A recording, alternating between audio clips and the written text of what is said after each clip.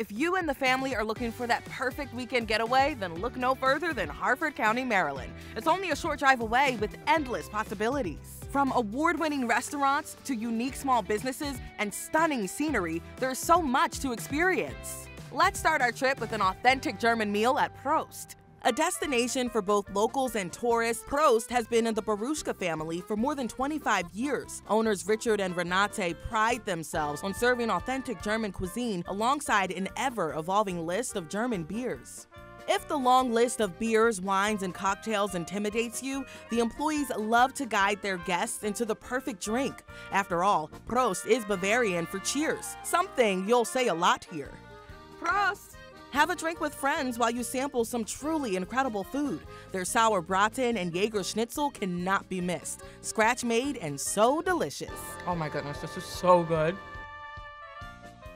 Prost is the perfect place to fuel up for the rest of our adventure.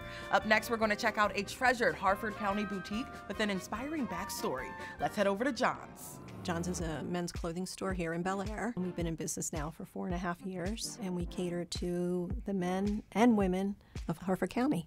Harford County is chock full of amazing small business, and John's is a perfect example of a local shop supported by the community it serves. When people come into our store, we really take into account why they're here, what they're looking for. We get their history, we get to know them, we get to know their families. We know that our customers feel the same way. They feel very comfortable with us, that we're going to give them, the best quality that they can get here in Bel Air. The owners are a mother-daughter team, locals who saw a need for a menswear store in the area and jumped at the opportunity. Their success is a testament to their hard work. So my mom and I were shopping on Main Street, holiday shopping. We like to support local businesses, and we were checking off everybody on our list, but we couldn't find anything for the men in our life. And I was like, Mom, you should open a men's store. And she's like, you should. And then we figured out the name. And once she said John's, instantly I knew we were going to open up this store. My brother John passed away a few years before that. And he just had that effortless style that people always talked about, and they still do. And he always said, look good, play good. Such a great story, and the perfect place to pick up something special for the man in your life.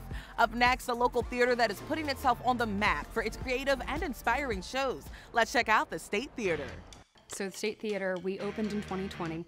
We really had a vision of transforming this beautiful historic place into a live entertainment venue that specialized in some of the avant-garde, kind of off-kilter type of entertainment. So we've really grown since then, have a variety of all kinds of different programs. Serving the local community since 1908, the State Theater has been showcasing local, national, and traveling talent.